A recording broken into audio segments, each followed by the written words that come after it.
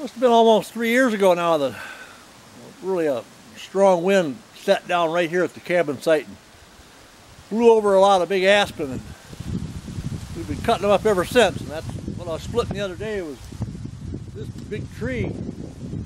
Must have been a two-parter.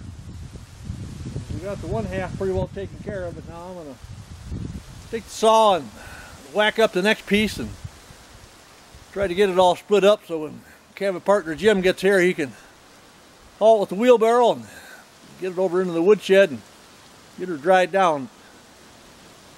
The ones up in the air like this, I know they're, even though it's been 3 years, I know they've been aging okay, and they won't be rotten at all. So time to get to it.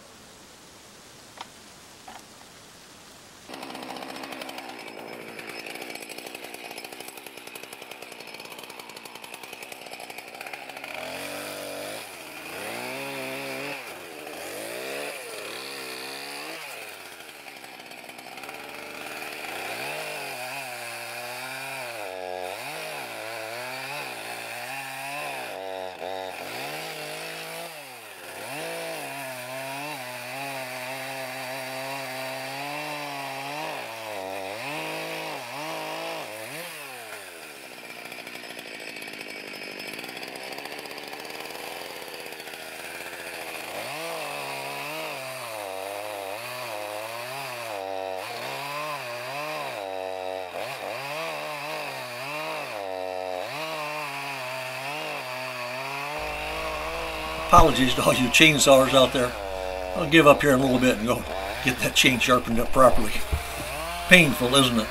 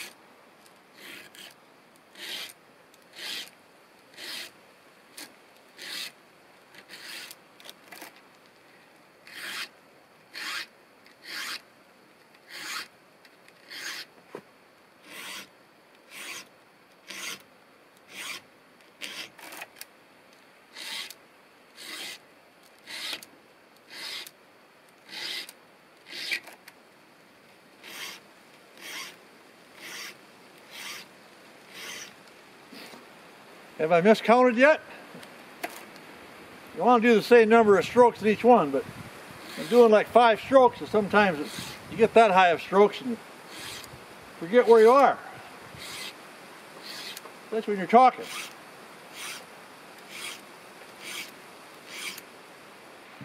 Okay, we'll try this again.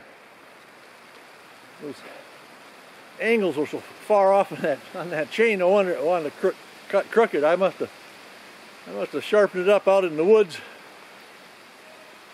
without wearing my glasses. It was pretty bad.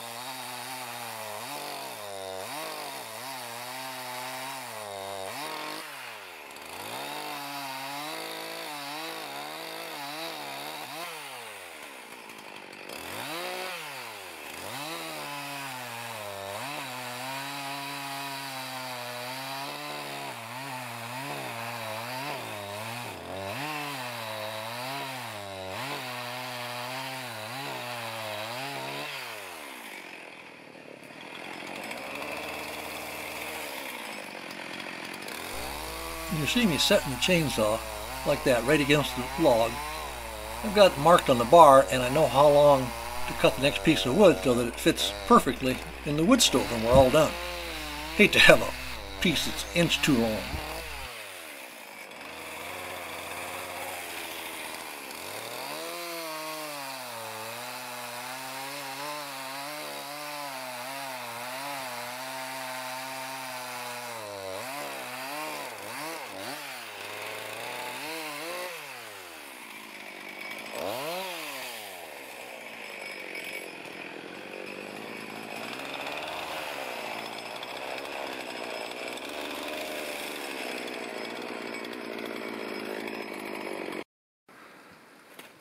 Well, there's at least 2 or 3 short workouts of splitting wood there.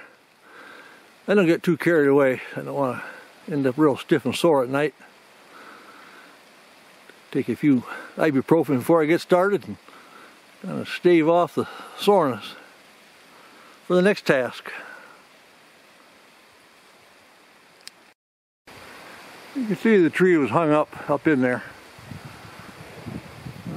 Might try to give a yank on it and see if I can get it pivoted down some, but otherwise it can just rot away right up there. There's a reason they call such things widowmakers. Can't give up that easy. I looked at it, and I think if I pull it back there toward the woodshed, it might pull it around, it might break off a few small branches and come sliding right down the ground. Won't know if I don't try, but believe me, it's safe. I'll be back out of the way.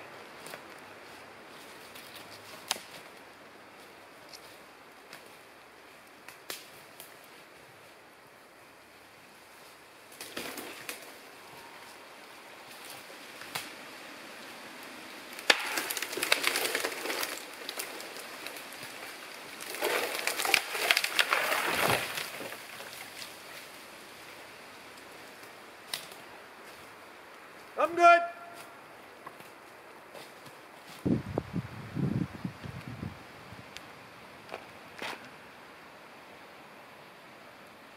I think with this much wet snow coming down, I canceled that trip out to Hawks Pond to enjoy a piece of pie out in the wind and the snow. Go out and split a little more wood. And I got some of my hardware sitting out in different places. I may go out and start up the big mower and bring it back in, get under the shed.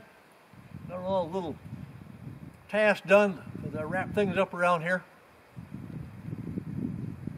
I think I'll go out, like I say, I think I'll go out and do another little session of splitting.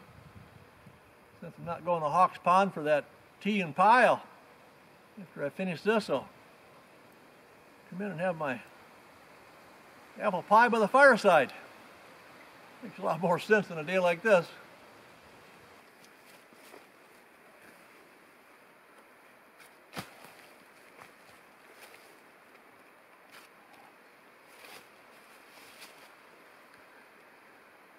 I should mention that this is October 13th, 2022, so being October 13th is not too, it's not, you got to expect a little snow in northern Minnesota. It's not going to stick or accumulate to anything. It's just, instead of a misty rain, it's a light snowfall. I'll try to work on these big brutes down here. It looks to me like there's enough defects in here that they should pop apart.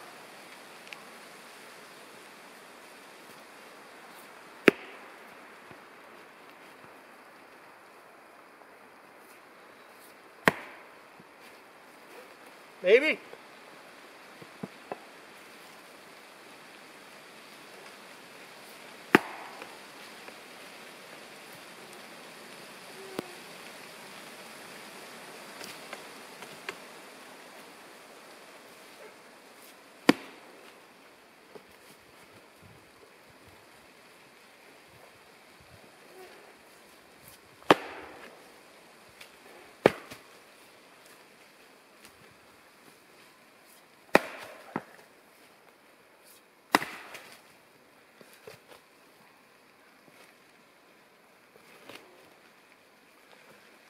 Yeah, that's more like it. It is down near the butt, so it's pretty tough.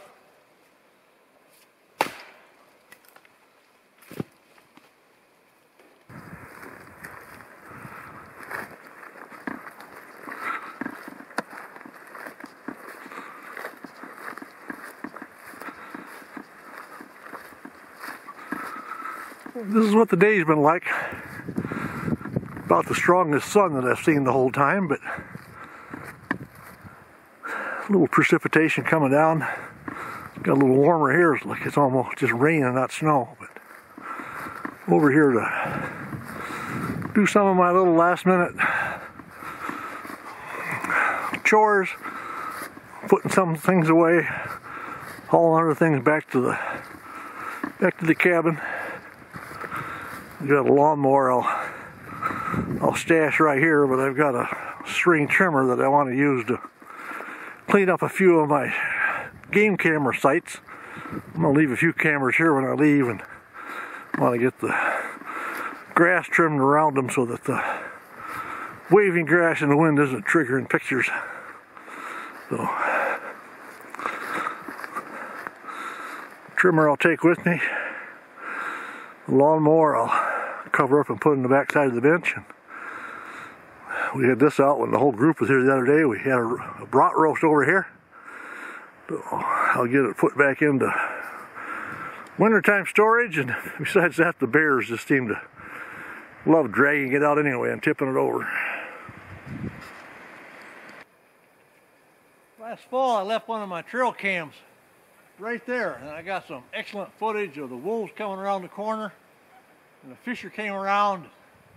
See, I got a pine squirrel running around over here, but I'm not worried about him. But dam's here to the left with the water, so until it freezes up, all the wildlife comes around. Now I'll be walking in here, but I want to trim all this high grass down so it doesn't wave and trigger my camera. So one more little bit of cleanup.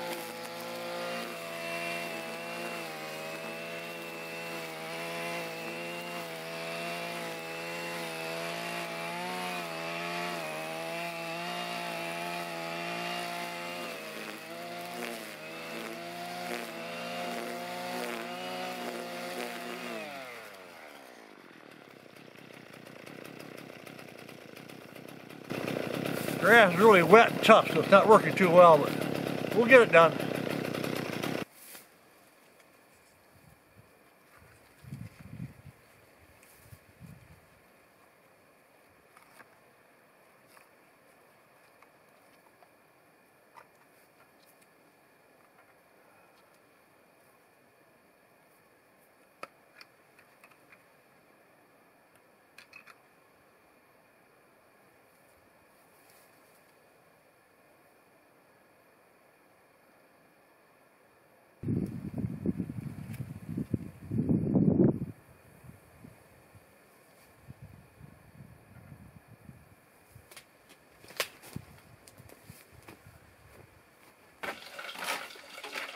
A few days ago, Walleye Don brought out, not walleye, but he said the sauger were running in the river. Well, if you know, sauger's just like a little bit smaller and actually more tender version of the walleye.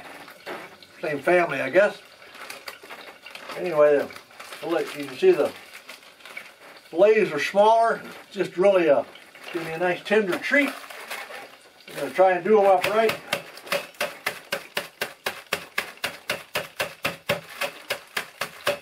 Got a package of Ritz crackers here, pulverize part of it down.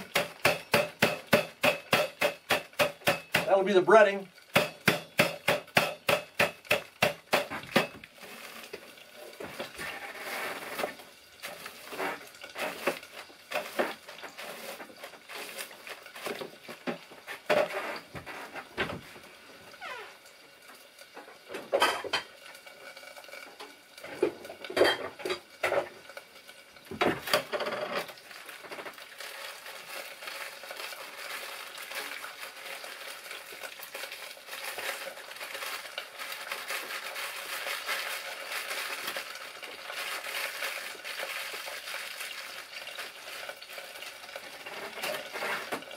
Already got some fried potatoes cooking up. Whoop.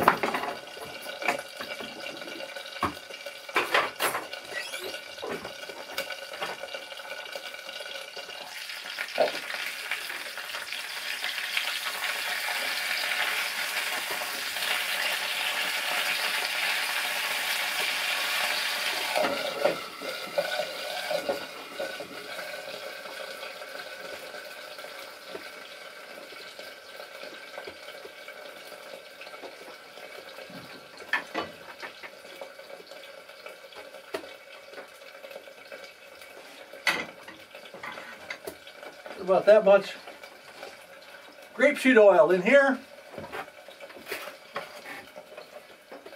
Got an egg. We'll whip that up.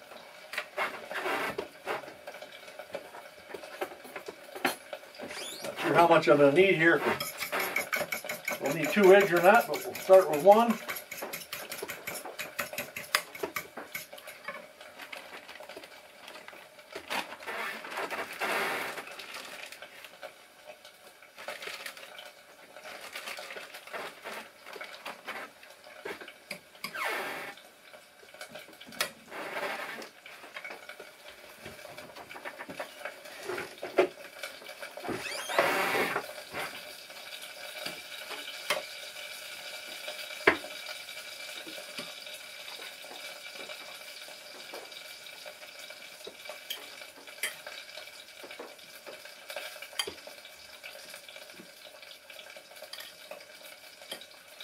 I'm going to double dip them in the egg.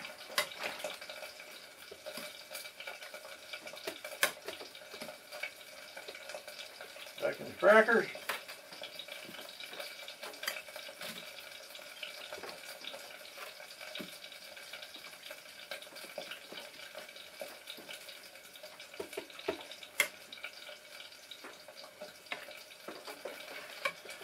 Tell you what, I'm going to pulverize this down a little more.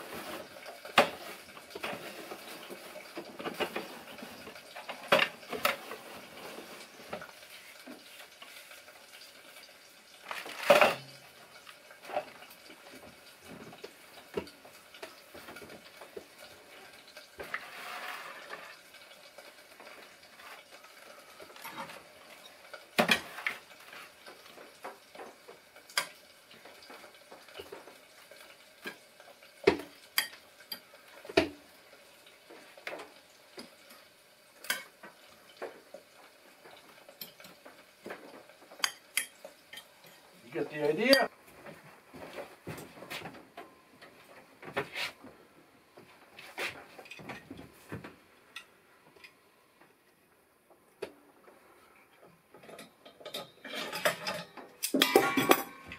Little minor interruption.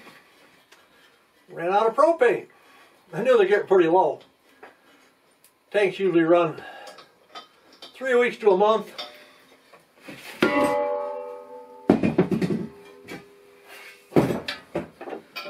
The old time direct fitting, so that got left hand threads on this, so got to remember that all the time.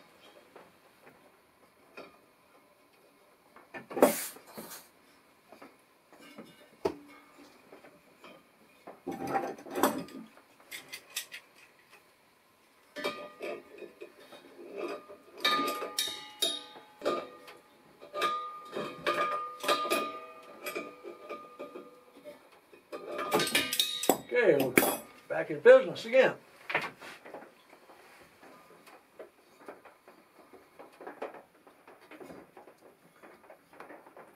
Put a little soapy water in the connection to make sure we're okay. Light things up again. Okay, we're ready. Got a whole bowl of sauger fillets in there. Get my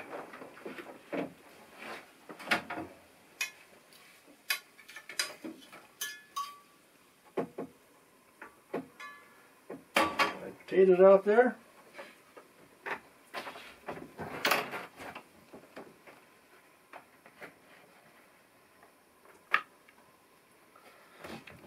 ready to move to a more comfortable eating place.